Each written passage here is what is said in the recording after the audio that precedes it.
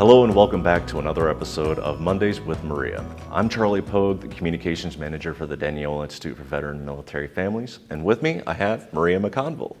Today we are talking about licensure, specifically military spouses whose profession requires a license for them to do the job that they love to do. Military spouses face a unique challenge when PCSing or moving and have a requirement to keep their license active in new states. So Maria, can you share some of the unique challenges that you faced as a registered dietitian in PCSing and moving with your husband? Sure, thanks. It's great to be back with you, Charlie.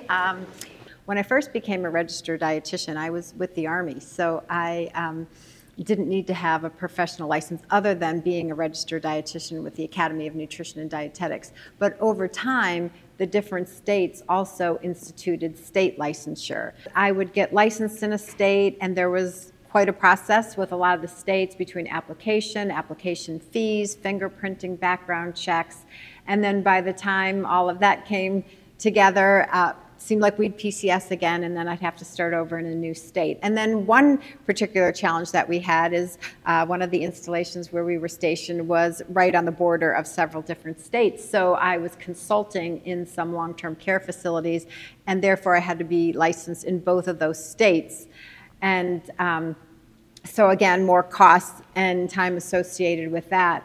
I think one of the hardest things about that was then when we PCS to another state, I had to verify with the previous states that I was in good standing in their states, so that incorporated paying those other states' fees to fill out the form saying I was in good standing in their states, as well as the costs and the time associated with getting my license in the new state.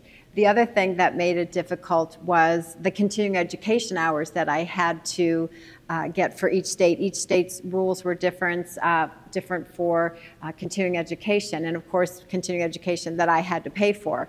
So a real question was, when we left a state, did I give up my license in that state, or did I remain active in that state? Or maybe some states had inactive licensure. Because being military, we never knew if we were going to go back to that state again. And so there was a lot of time and costs and indecision associated with my professional license. Maria, is there anywhere that military spouses can go to for the latest information or to just make themselves aware of what challenges they might be looking at whenever they're up for a move? Well, from what I understand, there are certain professions that have interstate compacts. These interstate compacts, I think, started with attorneys as well as nurses, and also teachers, educators. But every year, the Defense State Liaison Office, or DSLO, works with the different professions and the states to enact these interstate compacts. And if you're in a profession that has an interstate compact, that seems to be able to help you with relicensing and some of the things we talked about. Unfortunately, currently registered dietitians don't have an interstate compact, but I believe they are one of the ones that are being looked at now. So I think checking with your state profession to see if they have one of these interstate compacts, or going on the DSLO website and seeing if you can contact them to find out more information about your profession. For those of you that are considering making a shift or a pivot in your career because of licensure, I'd like to remind you that the Onward Opportunity Program offers free career credentialing for military spouses, for military service members, and veterans. Maria, is there anything else that you would like to add to our viewers before we sign off? No, just keep growing and keep advocating for veterans and spouses. Thank you so much. Absolutely, and thank you for viewing. Hope you join us again next month.